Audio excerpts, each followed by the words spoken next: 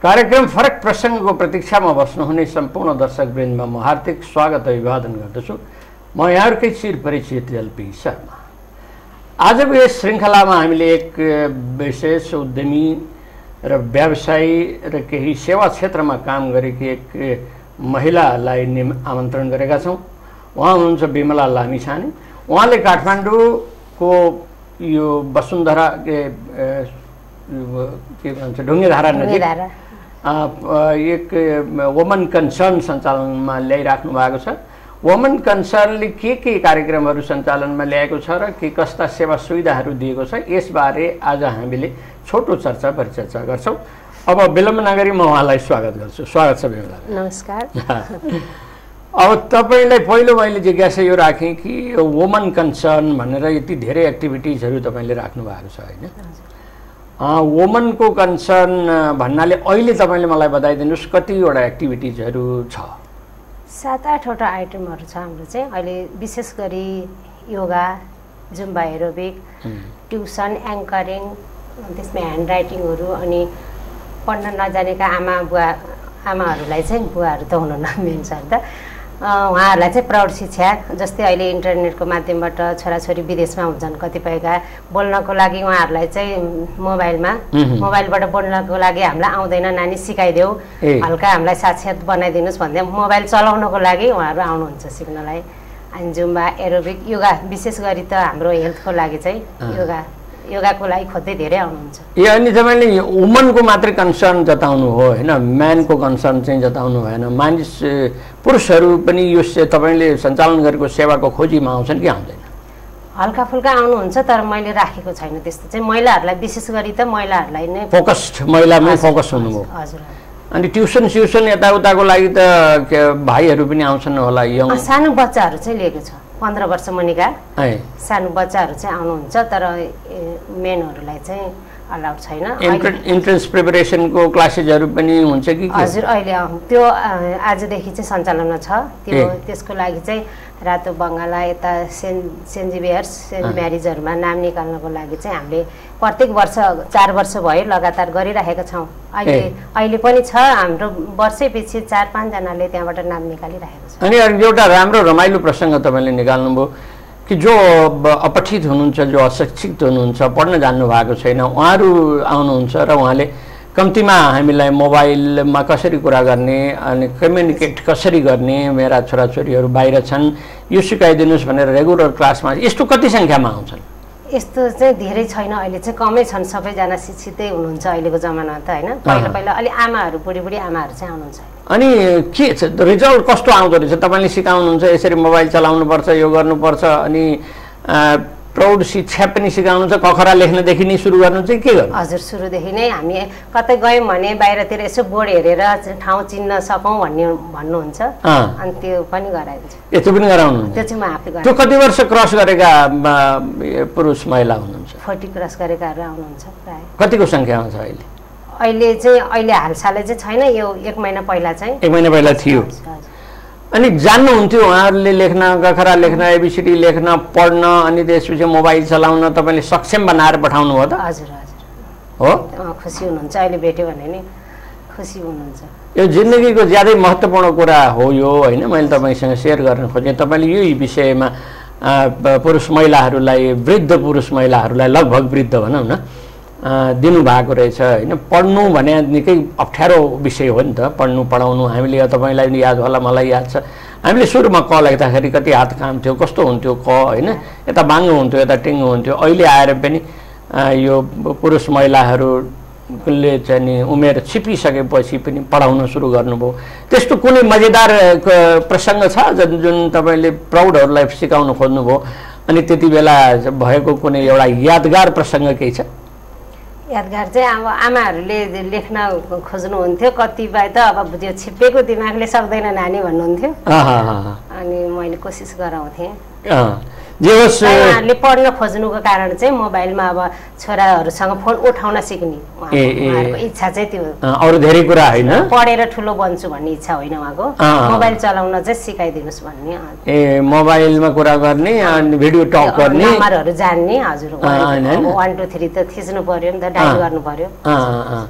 अनि के देख्नुहुन्छ तपाईँले? मैले यसमा एकछिन कन्सर्न जताउन खोजेँ। उहाँहरूले पढ्न जान्नु भएको छैन, छोरा बुहारीहरू सबै बाहिर हुनुहुन्छ, जीवन कस्तो लाग्छ? यो छोराबुहारी जम्मै बाहिर, यहाँ बाबामा हुनुहुन्छ, एक्लै फोनमा सम्पर्क गर्न पनि गाह्रो, ल्यापटप स्यापटप त कुरै छाडिदिउँ होइन।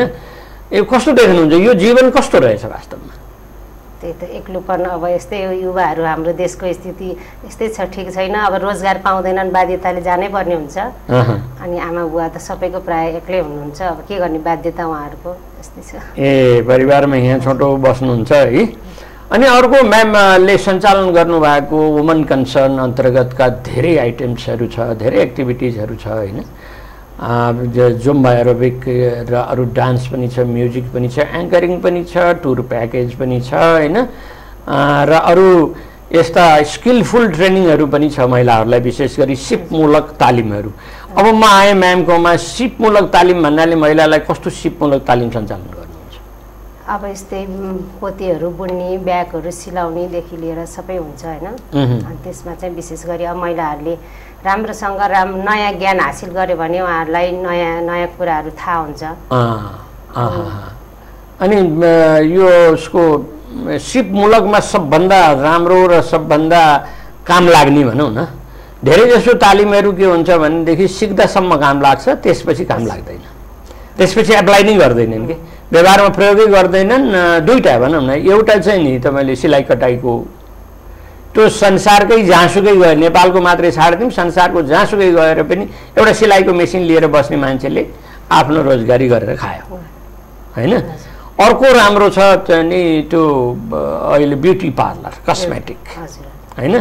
कस्मेटिक र ब्युटी पार्लर र यो सिलाइ कटाइमा चाहिँ कतिको सङ्ख्यामा तालिम दिनुभयो? अनि तालिम लिएपछि त्यसलाई मान्छेले एप्लाई गरे कि गरेन?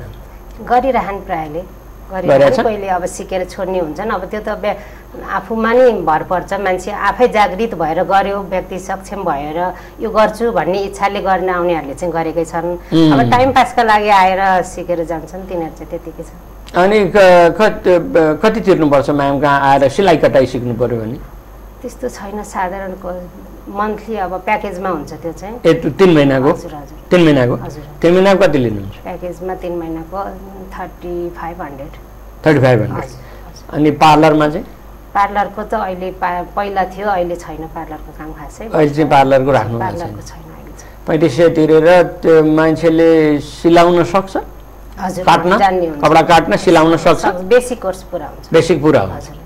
एउटा मेसिन लिएर अब मलाई तपाईँले बताइदिनुहोस् कि एउटा अत्यन्तै घरमा अपहेलित महिला हुनुहुन्थ्यो, पुरुषले वास्ता नगर्ने, आम्दानी केही छैन, सम्झँदा दिने नत्र नदिने, अब सिपै नभएको एउटा बेयर ह्यान्डेड महिलालाई तपाईँले बोलाउनु भयो, 3500 त्यहाँ होइन। त्यस्तो होइन सर, मैले त्यस्तो गर्नै नसक्ने अशक्तहरूलाई चाहिँ मैले सेवामूलक हिसाबले फ्री पनि गराइदिन्छु। म आफूले गराउन सक्ने जस्तै योगाहरूमा त्यस्तै मान्छे आउनुहुन्छ होइन, म आउनुहोस् म फ्री गराइदिन्छु भन्छु। म अलिकति आर्थिक हैसियत जसको गर्ने भावको पनि छु होइन। निकै राम्रो कुरा गर्नुभयो। जसको आर्थिक हैसियत पढ्नलाई पनि आयो भने मैले डिस्काउन्ट गरिदिन्छु उहाँहरूलाई, फ्री पनि गराइदिन्छु। त्यो कसरी थाहा पाउनुहुन्छ? उहाँहरूले भन्नुहुन्छ यति डिस्काउन्ट गरिदिनु प्लिज, हामी यस्तो छौँ भनेपछि म बुझ्छु उहाँहरूले। अब भनेकै भरमा मतलब अलिकति अध्ययन गर्नुहुन्छ, एरिया भएको हुनाले नि मैले त्यहाँ सबैलाई चिनेकै हुन्छु होइन। त्यहाँ चिनजानको नाताले पनि अनि 3500मा एउटा प्याकेज आयो होइन। अनि त्यसपछि मान्छेहरू महिलाहरू गएर मेसिन किनेर अनि त्यसपछि तपाईँले दिएको जुन सिलाइ कटाइको तालिम हो त्यसलाई प्रयोग गरेका छन्? गर्नु भएको छ? कोही कहिले गर्छन्, अब कहिले गर्दैनन्। त्यसले त जीवनमा निकै ठुलो चेन्ज ल्याउँछ नि। हिजो र आजमा निकै फरक हुन्छ। हिजो हातमा केही सिप थिएन, त्यो खोज्ने चाहिँ अहिले मका कमै आउँछन् सर। अहिले जस्तै नगरपालिकाहरूले फ्री गरिदिन्छ। हजुर, प्राइभेटमा त अब अलिअलि त लिनै पर्यो, 3500 भए पनि लिनु पर्यो, लिनै पर्यो, 3500 भए पनि लिनु पर्यो। हजुर, अब फ्री धेरै जस्तो चाहिँ खोज्दै फ्रीमा जानुहुन्छ अहिले चाहिँ। अनि फ्रीको लिने अब एउटा प्रसङ्ग मैले म्यामलाई जोड्न चाहेँ। फ्रीमा दिने अनि अलिकति पैसा लिएर सिकाउनेमा कतिको फरक छ? त्यही त फ्रीमा भनेको उनीहरूले अब जाँगर चलाएर गर्दैनन्, पैसा तिरेको इन्ट्रेस्टिङ हुन्छ नि त्यसलाई। मैले यही विषय तपाईँले बाटा उठाउन खोजेको थिएँ। फ्रीमा भनेपछि ल ठिक छ, अब नगरपालिका सगरपालिका कोले कता कता आइएनजिओ एनजिओहरूले फ्रीमा दिए। फ्रीमा दिने कुनै पनि चिजको खासै ठुलो महत्त्व हुन्न भनेर मान्छेहरू भन्छन् होइन। त्यस कारण यो सिलाइ कटाइ पनि अब पैसा तिर्नुपर्ने होइन, केही होइन, जाउँ न जाउँ, तँ पनि जाने म पनि जाने ऊ पनि जाने, उनलाई आवश्यकता पनि छैन, निड पनि छैन, केही पनि छैन कि। यसरी सिलाइ सिकेर अथवा कुनै पनि सिप सिकेर काम लाग्दैन। तपाईँकोमा 3500 रुपियाँ कम्तीमा गोजीबाट निस्क्यो नि त्यो पैसा त होइन। गोजीबाट बाहिर पैसा निकालिसकेपछि सिप सिक्यो भने त धेरै ठुलो चेन्ज उनीहरूले जीवनमा महसुस गरेको। आजभन्दा भोलि राम्रो, भोलिभन्दा पर्सि राम्रो। हिजो सिप थिएन, आज हातमा सिप भयो होइन। यस्ता मान्छेहरूले सिलाइ गरेर बसिराखेको देखेमा तपाईँलाई कतिको आनन्द लाग्छ, कतिको मैले सही काम गरेको छु भन्ने लाग्छ कि लाग्दैन? लाग्छ। महिलाहरूले आफैमा निर्भर रहेर काम गर्दा एकदम खुसी लाग्छ होइन। श्रीमानसँग पकेट मनी मागेर हिँड्नु पनि पर्दैन, आफू सक्षम हुनुपर्छ भन्ने चाहिँ मलाई लाग्छ। हो, चेन्ज एउटा ल्याउनु पर्यो क्या। हामीले गर्ने कुनै पनि कामले चेन्ज ल्याउनु पर्यो होइन, ट्रान्सफर्मेसन हुनु पर्यो। त्यसमा चाहिँ तपाईँले वुमन कन्सर्न कहिलेदेखि सञ्चालनमा ल्याउनु भएको छ? यो 73 सालदेखि हो सर, अहिले 4 वर्ष भयो। 73 देखि नै हो। 4 वर्ष भयो। 4 वर्षमा बिहानदेखि बेलुकीसम्म पुरा अरू तालिम भन्दा पनि अहिले चलिरहेको चाहिँ यो खोज्ने कमै आउँछन् सिलाइहरू चाहिँ अहिले होइन। अहिले राम्रोसँग चलिरहेको भने चाहिँ जुम्बा एरोबिक, योगाहरू, डान्स ट्रेनिङ अनि एङ्करिङ सिकाउने हाम्रो टिचर चाहिँ एकदम राम्रो हुनुहुन्थ्यो। हजुर नै चिन्नुहुन्छ होला, अनन्त राम केसी। हो, उहाँ चाहिँ गिनिज वर्ल्ड रेकर्ड होल्डरै हो। उहाँले एकदम राम्रोसँग सिकाउनुहुन्थ्यो। हामीले धेरै ग्रुपहरूलाई सिकायौँ त्यहाँबाट चाहिँ। उहाँहरूले कार्यक्रमहरू सञ्चालन पनि गर्नुभयो होइन। एउटा हाम्रो पहिला म्याम हुनुहुन्थ्यो, उहाँले एउटा टिभीमा मेगा च्यानलमा गौरी म्यामले उहाँ कार्यक्रम चलाउनुहुन्थ्यो। उहाँ चाहिँ सिकेर हो त्यो पनि राम्रै सिकाउनुहुन्छ सरहरू। टिचरहरू टिचरहरू चाहिँ जेन्ट्सै हुनुहुन्छ होइन, प्रायः लेडिज ट्युसन टिचर चाहिँ एकजना लेडिज हुनुहुन्छ, अरू जेन्ट्सै हुनुहुन्छ टिचरहरू चाहिँ त्यहाँ। अनि यो डान्सको तपाईँ बिहानैदेखि सुरु गर्नुहुन्छ? Yoga exercise, dance, Zumba aerobic होइन, साल्सा पनि छ? हजुर सबै हुन्छ हाम्रो। अनि जुम्बा एरोबिक, साल्सा यिनीहरूको लागि कतिको मान्छेहरू, युवा पुरुष कस्तो सङ्ख्यामा कतिको छन्? आउनुहुन्छ। अहिले चाहिँ यो जाडोको मौसमले गर्दा त्यति कमै छ स्टुडेन्टहरू। अनि विशेष गरी त अफिस जाने महिलाहरूको लागि टाइम म्यानेज गर्न गाह्रो। आउनुहुन्छ, धेरै आउनुहुन्छ, उहाँहरूलाई टाइम मिलाउनै गाह्रो छ क्या। त्यही भएर हामी 5 बजेदेखि 6 बजेको टाइम चाहिँ अब उहाँहरूलाई सुइटेबल हुन्छ भनेर त्यो टाइम चाहिँ अब घरमा गएर खाना बनाउनु पनि भ्याइन्छ। 5 बजे त सुत्ने टाइम हो नि प्राय महिलाहरूको त। 6 बजे 5 देखि 6 सम्म गरेर उहाँहरू घर गएर खाना बनाएर अनि अफिस जान नि भ्याउँछौँ भन्ने हिसाबले चाहिँ 5 बजेको टाइममा आउनुहुन्छ प्रायः। जुम्बा एरोबिक र साल्सामा के डिफरेन्स छ खास हाम्रा दर्शकहरूलाई बताइदिनुहोस्? जुम्बा एरोबिक त सर अब त्यो फिटनेसको लागि हो, खास फलो डान्स हो। म्युजिकको साथमा गर्ने हो? हजुर म्युजिकको साथमा एरोबिक। अहिले अब जताजतै छ, अहिले चाहिँ खासै फेसनमा आइरहेको छ। फेसनमा आएको छ। यसले चाहिँ शरीरलाई एकदम राम्रो गर्छ। अब एक्सर्साइज त हाम्रो शरीरको लागि आवश्यकै कुरा हो नि। एक्सर्साइज विथ म्युजिक होइन, म्युजिकको तालमा गरिने एक्सर्साइज हो। बजारतिर सहरी एरियामा त निकै यसको प्रभाव छ अहिले चाहिँ। अनि एक्सर्साइजहरू योगा पनि गराउनुहुन्छ? हजुर योगा चाहिँ म आफै गराउँछु। योगा आफै गराउनु? अहिले टिचर अस्ति भर्खर टिचर ट्रेनिङ लिएर योगा टिचर भइछु। म्याम कहाँबाट ट्रेनिङ लिनु? हाम्रै सहकारी भिरकुटी, आदर्श भिरकुटी सहकारीको आयोजनामा टिचर ट्रेनिङ थियो अस्ति। यो 1 महिना पहिला हो। कति दिनको? यो 10 दिन भन्यो, तर 1 महिना ट्रेनिङ थियो। कसले थियो सञ्चालन गर्यो? गुरुहरू थुप्रै हुनुहुन्थ्यो। यो चाहिँ आयोजक चाहिँ हाम्रै आदर्श भिरकुटी हो, सुनिता म्यामले गर्नुभएको, हाम्रो सहकारीकै म्यामहरू। अनि यो योगामा बिहान चाहिँ सहभागी हुनेहरू कतिका छन्, कतिको छन्? टन्नै सर। अहिले जाडोमा चाहिँ कमै हुन्छ, त्यो बेला त 50, 60, 70, 80 जना नि पुग्नु भयो। हल छ ठुलै? ठुलो गौरी शङ्कर मन्दिरमा हल छ ठुलो, त्यहाँ सबै जानुहुन्छ। अच्छा योगा त्यो चाहिँ हामीले फ्री सर्भिस हो, त्यहाँ कुनै चार्ज लाग्दैन। मेडिटेसन पनि त्यसमा आउँछ? मेडिटेसन सबै थोक टिप्सहरू दिनुहुन्छ। ध्यान पनि गुरुहरू आउनुहुन्छ। त्यो चाहिँ योगामा चाहिँ हामीले खास फी लिनु मिल्दैन। योगा भनेको यो निःशुल्क हो कि। त्यो निःशुल्कै गर्नुहुन्छ? अनि बेलुकी त योगा एक्सर्साइजहरू बेलुकी त गर्नुहुन्न? बेलुकी एक्सर्साइज खास गरिँदैन, गरे पनि अब यो जुम्बा एरोबिकहरू चाहिँ खोज्दै आउनुहुन्छ होइन। प्रायः 2 घन्टा खाना खानुभन्दा अगेर गर्नुहुन्न, यो खाना खाएर 2 घन्टा रेस्ट गरेपछि चाहिँ गर्नुहुन्छ एक्सर्साइजहरू चाहिँ। 4 वर्ष भयो तपाईँले यो कार्यक्रम सञ्चालन गर्नुभएको, अनि 4 वर्षमा तपाईँले मैले सही काममा हात हालेँ छु र केही न केही मैले यो समाज समुदायलाई दिएको छु भन्ने लाग्छ कि खै अलि झ्याउलाग्दो काममा पो गरेछु जस्तो लाग्छ? के लाग्छ? मलाई खुसी लाग्छ, म आफू खुसी भएरै चलाइराखेको हो। त्यसबाट बेनिफिट त धेरै छैन होइन। म आफ्नो हेल्थ पनि राम्रो हुन्छ, मलाई एक्सर्साइज एकदम मनपर्छ होइन। ब्याक पेन थियो पहिला, अहिले एक्सर्साइज गरेर मलाई त्यो कुनै रोग पनि छैन अहिले। म आनन्द छु, एकदम फिटनेस पनि छु होइन, मेरो ठाउँमा ठिकै छु। त्यसको लागि पनि सबैलाई भन्छु म योगा गर्नुहोस्, जुम्बा एरोबिक गर्न पनि आउनुहोस्। आफ्नो शरीरभन्दा ठुलो कुरो त केही होइन नि, शरीर छ संसार छ। यो आफ्नो हेल्थ राम्रो राख्नु पनि एकदम राम्रो हो नि त। हामी अब आफू शरीर स्वस्थ छ भने नै मान्छेले काम गरेर खान सक्ने हो। अनि यो हेल्थसँग रिलेटेड कुराहरू, वुमन कन्सर्न भनेर भन्नुभयो, स्किलसँग, सिपसँग र एजुकेसनसँग सम्बन्धित धेरै कुराहरू आयो होइन। हेल्थको पनि आयो भनौँ न, योगा, डान्स, म्युजिक, एरोबिकहरू यिनीहरू त सबै हेल्थसँग पनि सम्बन्धित छ। अनि एउटामा तपाईँको ब्रसरमा के छ भने पोस्ट नेटल एक्सर्साइजेस भनेको छ होइन।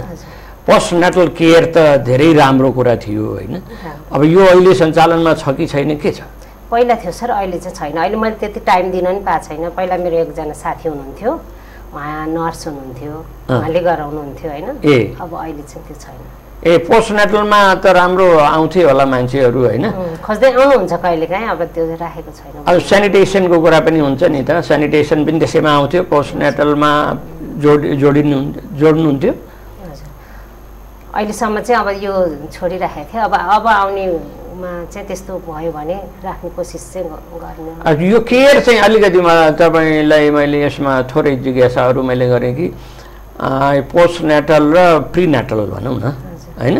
प्रिनेटल एक्सर्साइजेज अनि प्रेग्नेन्सीभन्दा पहिला गरिने एक्सर्साइजेस, आफ्टर प्रेग्नेन्सी गरिने एक्सर्साइजेसहरूले आफ्नो बडी पोस्चर राम्रो राख्नको लागि, बडी फिट राख्नको लागि, तन्दुरुस्त राख्नको लागि धेरै मद्दत गर्छ होइन। यसमा चाहिँ अवेर गर्ने चाहिँ कार्यक्रम भयो भने राम्रो हुन्थ्यो भन्ने मेरो धारणा हो। तपाईँलाई कस्तो अनुभव हुन्छ? त्यो मलाई पनि राम्रो लाग्छ, तर मेरो त्यो फिल परेन, त्यही भएर मैले गरिराखेको छैन। पहिला चाहिँ यसो काम चाहिँ गर्नु।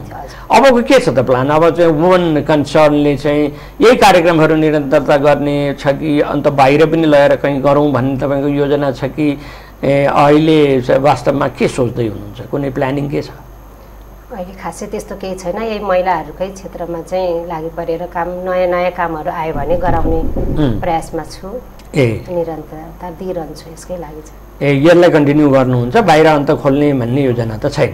त्यस्तै सोच आयो भने पछि के समयले के बताउँछ होइन, अब कतिको माग हुन्छ, अब त्यही अनुसार गर्नु पर्ला। ठिक छ म्याम, अब हामी छिट्टै हाम्रो समयको अन्तिम किनारामा धकेलिसकेका छौँ, समय सिद्धिन लागिसकेका छ।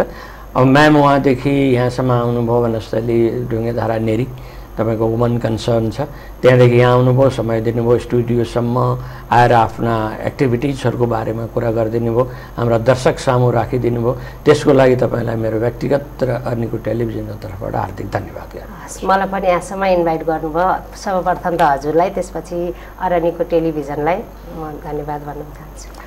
हस्त दर्शकवृन्द, आज हामी बिमला लामिछाने जसले यहाँ ढुङ्गेधारा निर एक वुमन कन्सर्न सञ्चालन गर्दै आउनुभएको थियो। विभिन्न 8-10वटा एक्टिभिटिजहरू उहाँले सञ्चालन गर्नुभएको छ।